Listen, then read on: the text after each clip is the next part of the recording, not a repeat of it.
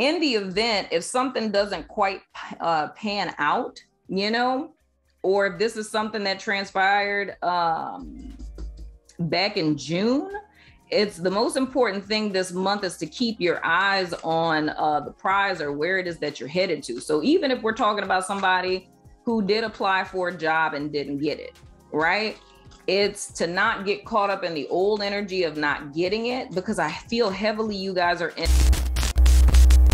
Hello, Scorpio. Welcome to your July soul session. I'm Princess India. If you're new and if you're family, welcome back, my friend, and what's not or whatever. If you're not familiar with what my soul sessions are, they are your spirituality as well as personal development readings in which we look at the energies that you guys may encounter for a given month for the sole purpose of giving you clarity, insight, guidance, advice, and all that good stuff. You know what I'm saying? So anywho, as I've been saying to every sign prior to you, my Scorpio friend, I've been suggesting that everyone look back at their woke books and to kind of do a little bit of self-reflection on the last 6 months, because we just got out of June, which puts us at the midpoint of the year. So now is a great time to kind of check in on your goals and see how much you've grown and things of the sort and what's not or whichever. So anywho, jumping into your reading, the first card that came out is the 10 of Cups, and the next card that came out after that is the Hanged Man, and that is Aquarius energy. Like I was about to say Pisces. My mind just went blank on that. Isn't that Aquarius energy? I'm pretty sure that's Aquarius energy. But I was about to say Pisces, which is weird. I mean, I know some people say the Hanged Man is Cancerian energy, but I'm pretty sure it's Aquarius. But Pisces feels really right, but whatever, we'll just go with it. You know, all three are relevant, heck, you know. Anywho, we have the Hanged Man. So coming out of that's weird. I never go blank like that. That's strange. Anyway, but coming out of June and into July, and this is interesting what I'm picking up on intuitively here. There is a sense of emotional fulfillment for you guys, but, and I mean, this is a good thing, Scorpio, because I'm not saying but dun dun dun, no, not that, but it's like you guys are emotionally fulfilled, but I feel this sense of it's not because of like stuff, let me say it that way. Like, because the thing that I wanted to say was that there's not tangible evidence of it. You know what I'm saying? But with this Hangman being here, that would totally make sense. But I don't want to say it that way just because I don't like the vibration of that. You know what I'm saying? But it's more or less this happiness or fulfillment that you guys are feeling is coming from a pure place. And it could be just because of where you are in your life. You know what I'm saying? Or you guys coming to a place of fulfillment or completion within yourself, like feeling whole within yourself, you know what I'm saying? Or it can be family related, but I don't feel that it comes from external stuff, which is a good thing. You know, let me say that. That's an extremely good thing. But with this Hanged Man, I do feel like there is, there is like a liaison phase. And I'm looking at the fact that these came out sideways. One of them is upright. The other one is reversed. Let me finish this statement. I feel like there is a little bit of you guys being in a liaison phase. So you could be between jobs. You could be in a life transition, but I feel wherever it is that you guys are, you're totally cool with that. You know what I'm saying? I don't really feel that it's bothering you because it's almost like understood that you're in this space and you're fully aware that it is a transition and you welcome it. So I see you guys coming into July and an energy of non-resistance, which is definitely a good thing. Now, the next card, what I was saying was both of these were sideways. So whenever they're sideways, which is rare, I always take into account like both sides of it, like, you know, light and shadow aspects. But the next card is the 9 of Pentacles. That's my independent woman, independent man card. And then the next card that we have is the 10 of Pentacles in the reverse. So that makes sense of what it is that I was feeling with this Ten of Cups, it's like the fulfillment or the sense of wholeness or completion that you all feel within yourself. It's an aspirational thing. It has nothing to do with material goods. So this Ten of Pentacles is not about like you guys losing anything or what have you. The only thing I would feel with this is like, say if you were offered well, not offered, but you applied for a job, you didn't get it, or you know, money that you came into wasn't as much as you thought, or even, I mean, hey, if you spent a lot of money, you know, but it feels almost like something that was offered to you or was on offer, but it didn't quite fall through. But I feel that you guys aren't really worried about it because of this emotional fulfillment. Why I say that that's something that most people would aspire to, especially with this Nine of Pentacles being here, is because this is when you're truly in control of your situation, right? That means that your happiness, your fulfillment, your peace is not contingent upon other people. It's not contingent upon external circumstances. It's not contingent upon, you know, what your bank account balance is.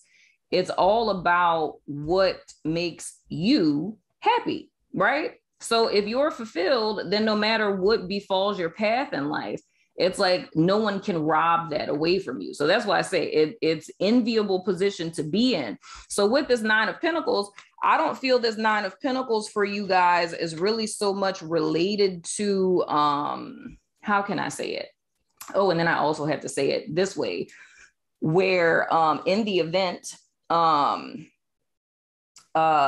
this is like kind of flip-flopped, to where this is a Scorpio person that's coming into this energy. So what I described, where it's a, like, say you're feeling really good, you're like on top of the world because there's a potential that you can get this job or whatever, or you're waiting on money or an inheritance or whatever the case may be.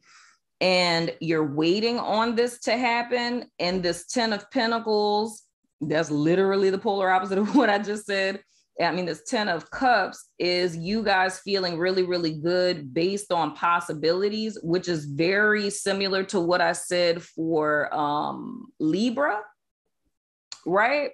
So if you guys are a Scorpio, Libra cusper, definitely check that out, because the extended child, it just was a whole nother thing that happened over there. But anyway, but if this is someone who's coming into this energy, and so it's kind of like taking a lesson from what I just said, where if the reason why you guys are feeling emotionally fulfilled is because of this thing, like counting your chickens before you hatch is what I said to Libra and their extended. It's like you're feeling really good because of the possibility, and you're feeling empowered and on top of the world and really great about yourself because of something that isn't tangibly yours yet. Now, take into account what I'm saying here, right? Is you're feeling this Ten of Cups vibe, like you're feeling good because of something external, right? Which is the opposite of what I was saying with the first group of Scorpios, which was that you're feeling good just because you're feeling good about yourself. Like you've gotten to a really good place within yourself, right? If the only reason why you're feeling good is because, and how you would know that you resonate with this group is that the only reason why you feel good is because of the promise of something that is not yours yet, right? So not that you feel good because you got this really great job, right? Or you feel good because, you know, you have a happy home life with your, you know, wife or your husband and your kids and things, not that. But the only reason why, like the only thing that may have pulled you out of, you know, a rut or whatever is the promise of something that might happen and it's not officially yours yet. This is the group that I would be a tad concerned about. Because with this Ten of Pentacles in the reverse, in the event that this thing doesn't pan out, whatever state of mind you were in prior to this thing coming on offer is the place that you would go back to, right? And why that's important, what I said with the first group of Scorpios, is because, and why I said that that's an enviable position to be in, right? Because no matter what befalls your path, it's like no one can take your personal sense of happiness, peace, and self-love away from you. But when your sense of happiness, self-love and personal peace are contingent upon the external world, which is ever changing, ever shifting, ever movable, then in the event that something doesn't pan out, or, you lose that thing, you know what I'm saying? Then you end up going back to where you started. So when we talk about true self-love, true fulfillment, true happiness, true inner peace, those things are something you cultivate devoid of external stuff and states of life, right? Because those things, like I said, are ever changing, right? So that's just something to keep in mind there. But I think the aspiration and the goal for every human being should be to obtain this state of personal fulfillment and happiness devoid of stuff and things. Because if it is contingent upon stuff, things, people, then you're at the will of those stuff, those things, and people, situations, and circumstances. Whenever they're not in your favor, you're going to be, unhappy or sad, Next card that came out is the Two of Wands. So there is some need to leave some things behind. So I say, even for that first group of Scorpios, if you guys are like on top of the world, you got your inner peace despite the things that you have, right? I can also see this as something that may have potentially fell through and you not tripping, you know what I'm saying? So if we kind of step out of the inner world perspective of this, to kind of come back to the Scorpio collective as a whole, right? Then, whether, you got inner peace or you got inner peace because of stuff and things, right? In the event, if something doesn't quite pan out, or if this is something that transpired back in June, it's the most important thing this month is to keep your eyes on the prize or where it is that you're headed to. So even if we're talking about somebody who did apply for a job and didn't get it, right? It's to not get caught up in the old energy of not getting it, because I feel heavily you guys are in a transitional phase. So it's going from one thing to another, but it's important to know you need to focus on what's next, right? But also with this Two of Wands, there's this element of something from the past that needs to be left behind. It could be your spending habits, like if you're one of those suave, debonair, baddie type of Scorpios, right? Where it's putting a lot of time, energy, and effort on your appearance or how you look and things of the sort, where you guys are headed. That may be something that may need to be tempered down, meaning if you can, not saying that you should not be cute, because, I'm a Taurus. By all means, be cute, my friend. You know what I'm saying? But anyway, but if it's something that's holding you back, like say if your beauty regimen costs, $600 a month to maintain, and, that's kind of messing you up with your bills because you got to tighten purse strings a little bit. You know what I'm saying? That's something that you would kind of want to leave behind. Or if it's just poor money management, you know what I'm saying? That's something you would want to leave behind. But I feel whatever this is for Scorpios, and this is more relevant. Well, shoot, we literally could say by the 23rd of the month, my Scorpio friend, this would be most relevant. And I say this because, under full moon energy, we do release, right? There's things we let go of. So I feel whatever it is that's holding you guys back from your future, whether that's, thought habits, whether that's spending habits or what have you, those are things that you want to let go, because that's what would be stopping you from going to the next step. If I were to step back to my second group of Scorpios for a split second, speaking in reference to stuff and things and people being the source of your happiness, like that temporary kind of happiness type of deal, that would be something that you would want to release, because that's what's preventing you from moving forward. Because it's kind of this thing where if you get a job or you meet someone, right? Everything's great. Everything's copacetic. You're on like level 1000, right? But the moment that that thing is gone, it's having to start all over again of building yourself back up or meeting another person or getting another job. And if that doesn't work out, it's just like this whole kind of cycle. So this Two of Wands is really speaking to making the decision to break this cycle in a sense. Now, the next card that came out is the Six of Pentacles, which I think is super dope. Look at that. At the bottom of your deck is the Six of Swords in the reverse. This is interesting. Okay, wait.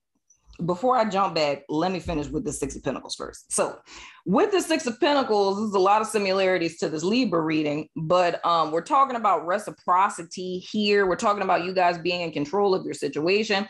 We're also speaking to you pouring into things that pour back into you. So I feel that goes back again to my my second group of Scorpio people. You know what I'm saying?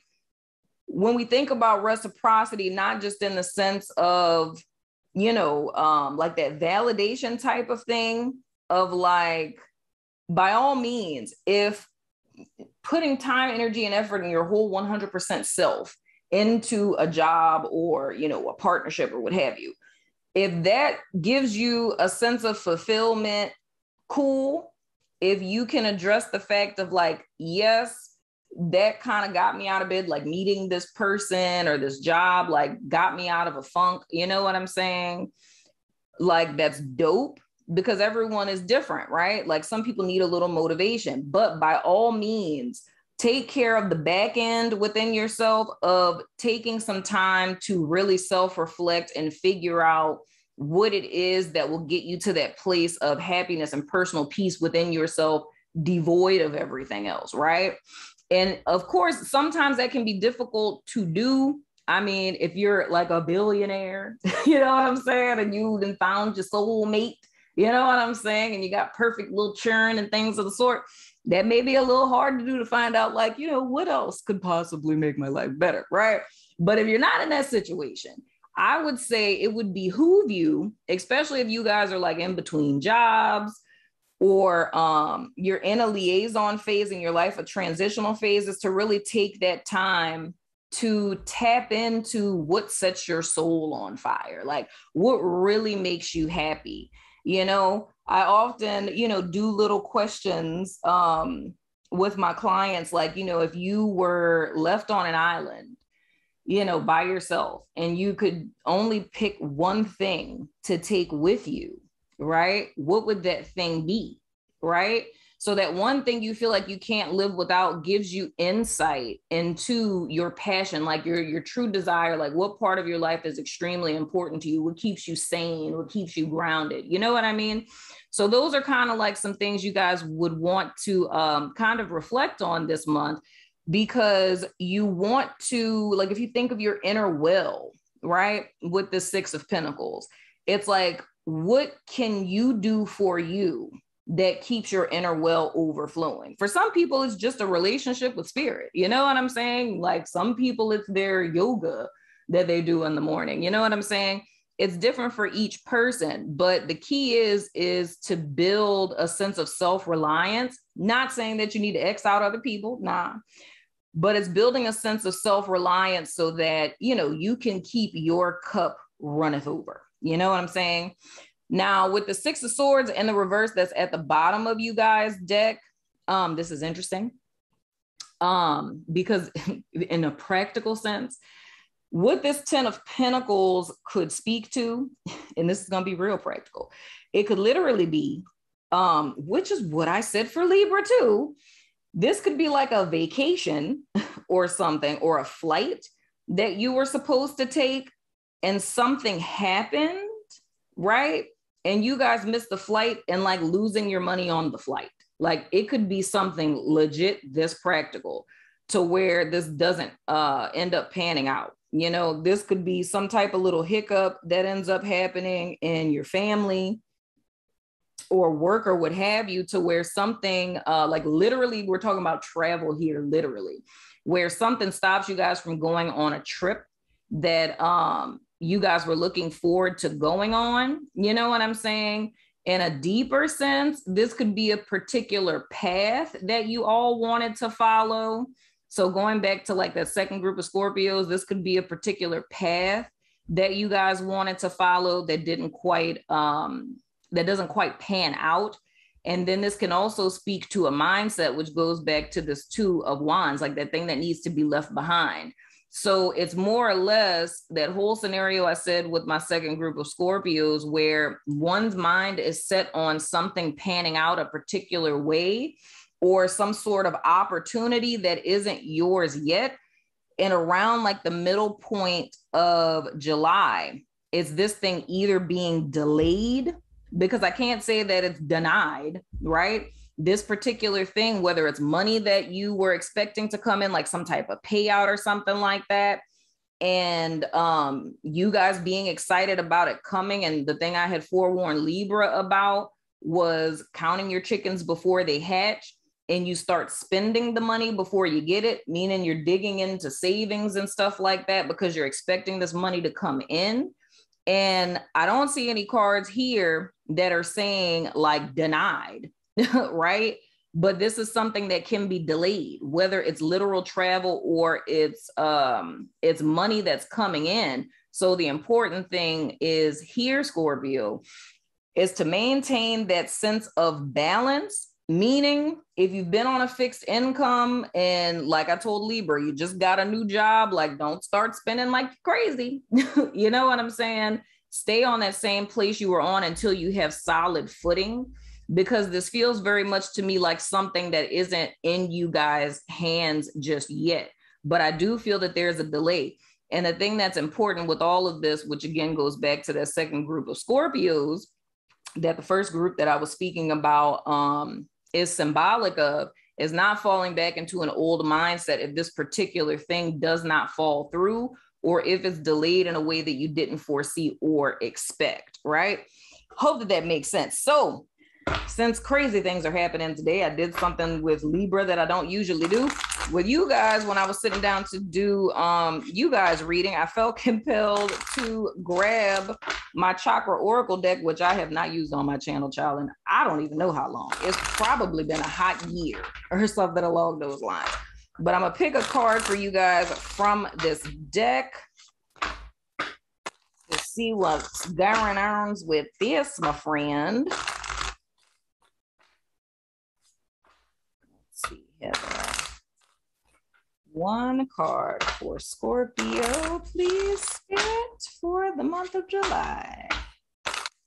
Princess wants the tea of why I had to get this deck. You know what I'm saying? Okay, there you go, there you go. All right, the card that came out for you guys is Gratitude. And that's speaking to the third eye chakra. So with this card, what it's really speaking to is being thankful for what it is that you have. That once again goes back to what I was saying with that first group of Scorpios, where your happiness isn't contingent upon, you know, stuff and things, right? It's just the gratefulness for like being content with where it is that you are, right? And I even say being content with where you are, not just with stuff. Like, granted, you want to have gratitude for, you know, the people you love, the people that are in your life, the job you currently have, the money that you currently have, your ability to, you know, walk, talk, move, what have you, you know, but it's deeper than that, of coming to a sense of fulfillment. Well, I have to be redundant. Coming to a place of fulfillment within yourself, right? It's not looking to the next best thing or looking out at other people's lives and what other people have and, you know, desiring that and wishing for that or putting pressure on yourself to obtain that. It's being content with who you are, where you are, and what you're doing, and finding a sense of gratitude for that. So I'm not much of a journaling kind of person. You know what I'm saying? That's not really my, this is just my personal preference. It's not my personal stilo. But I know that they have like a lot of gratitude journals out there. And I know a lot of people, a lot of my clients actually love doing gratitude lists. You know what I'm saying? But I think that's a great place to start, to get a gratitude journal if you're not really sure how to prompt yourself on it. But getting a good gratitude journal and starting to just kind of, you know, read the prompts and jotting down every morning or every evening what it is that you're grateful for. Because I mean, it can be simple things, dude. Like if you can walk, you can talk, you can see, if you're able to, you know, pay your bills on time, if you have, you know, a car, you know, if you were able to give birth to a baby, those are all things to be grateful for, because there's a lot of people who can't do those things. You know what I'm saying? And the worst time to learn what we're grateful for is when we lose it. And I don't feel that all of humanity has to learn that way. You know, a lot of times we do, we take things for granted. And then when they're gone, it's like, oh man, like I miss this, I miss that, or I wish I'd have spent more time with this or that, you know, and those are all things that came up with Libra too. But it's more or less making it a point now to start a practice of gratitude. Because a little secret with that too is when it comes to manifestation, it's like the quickest way to draw things into your life much quicker is sitting in a position of gratitude. You know, if you get into like the deep, you know, metaphysical implications of things, and you look at, you know, laws of attraction and things of the sort, if you're constantly in a state of wanting something, the universe gives us exactly that which we ask for, which would be, I want more money. And the universe will reflect back to you that state of wanting more money, because that's what you want. You want more money. So the universe is giving you another state of consciousness and existence in which you are still wanting money, because that's what all of your energy goes into. You know what I'm saying? So it's important to be in a space of gratitude, because that births a sense of abundance of, you know, I've already overcome the world in a non-narcissistic sense, right? And it's like embracing, and that puts you in a feminine energy of receptivity. So you're drawing things in.